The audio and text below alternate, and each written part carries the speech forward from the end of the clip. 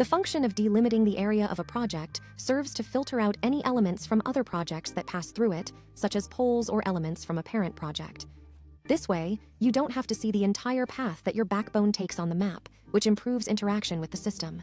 Here I've provided an example of a parent project, where the path my backbone takes is this one and this one above it too. But here in my child project, only a piece of each backbone appears. Because the area of this project has been delimited, only this piece appears. In the parent project, you can see which areas your child projects have. To do this, you need to go to this sidebar and select project areas. These child project areas will then be shaded. In your child project, you can see which areas your sibling projects have.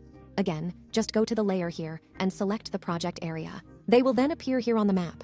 From this tool, you can also move from one project to another. To do this, just right-click anywhere on the screen and select Change Project. Then you select which project you want to go to. Or you can click on a specific project and switch to the sibling project. That's the one here. The same goes for when you're in a child project and want to switch to a sibling project. Just click here, switch either to the parent project or to sibling project 3, which is this one. When you create a new project within OZmap, the system already establishes an area for you to work within. In my case, the system has set up this very large area here.